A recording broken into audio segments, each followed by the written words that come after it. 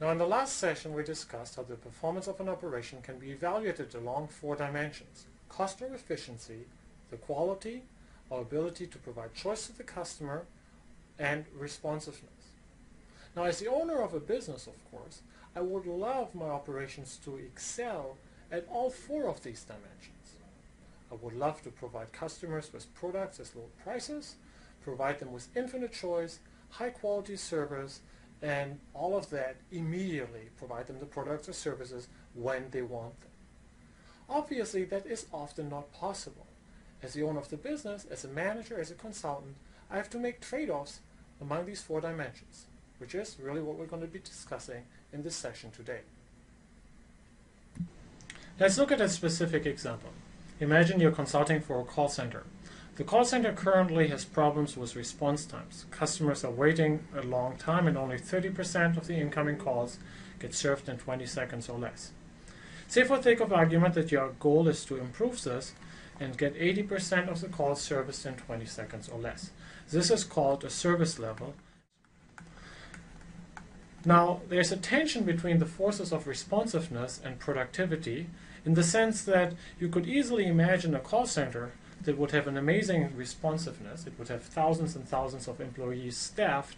It would be very inefficient, but it would be very responsive.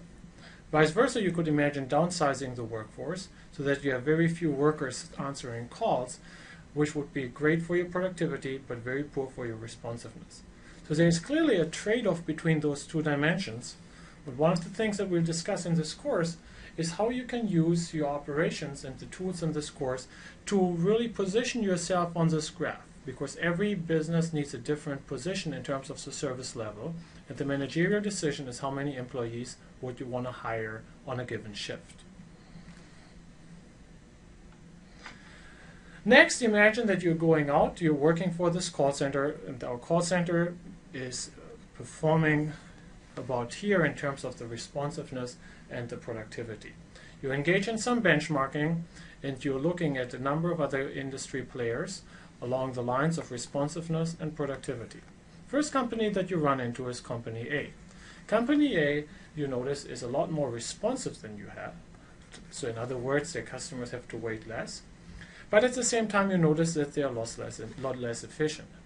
Then you run into Company B.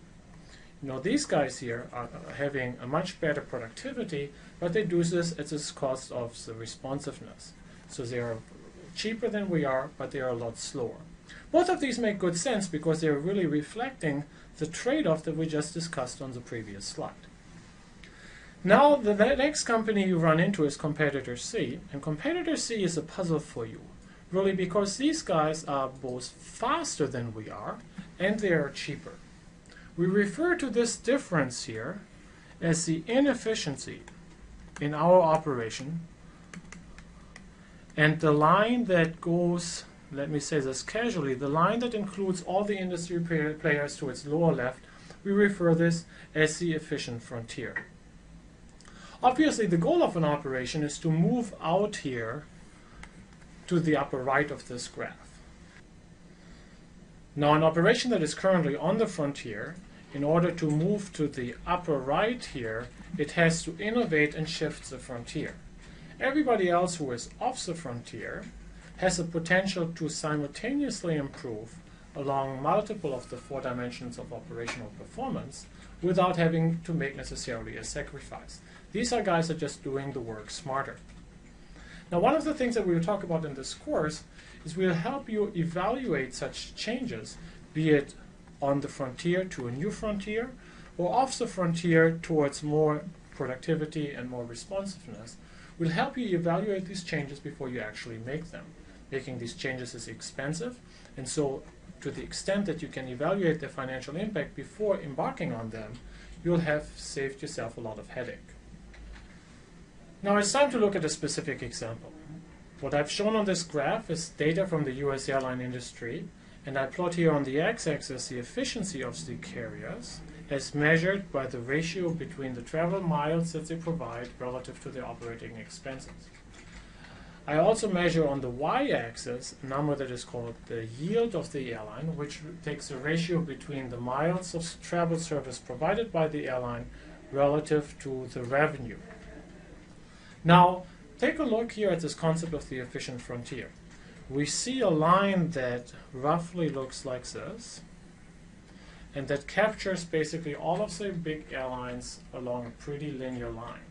The interesting outlier on this graph is Southwest Airlines. Southwest has been able to achieve a much higher productivity compared to the big legacy carriers, and thereby has been able to shift the frontier, largely done because of their clever labor productivity, something that we will analyze later on in this course. You also notice how Hawaiian Airline has been able to achieve a similar productivity, largely because of their small route network, but has not been able to command the high prices relative to Southwest. Now this is data from 1996. It's interesting to contrast this data with the year 2011. In 2011, you notice that the frontier has changed very dramatically.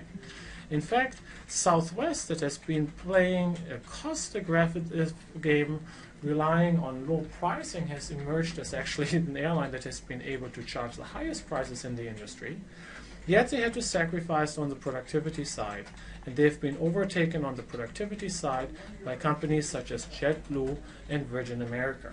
So you notice how the frontier in the industry has shifted. New business models have arrived, companies have played different strategies, and because of their operations, the industry landscape now is a very different one. All right, what have we learned today? First of all, we notice that you cannot have it all.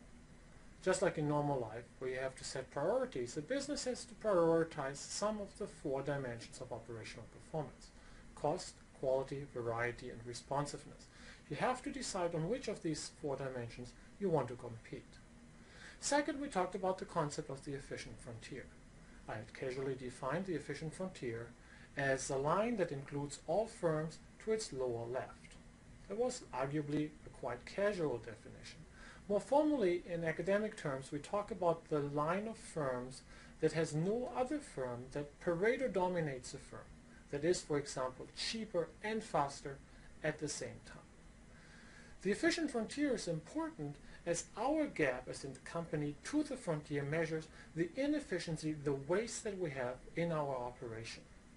One thing that we will talk about in this course is through clever operations, through clever process design, we will help your firm to move up towards the frontier, and then once you're on the frontier, we'll have to continually innovate to keep on pushing the frontier to the upper right of the graph.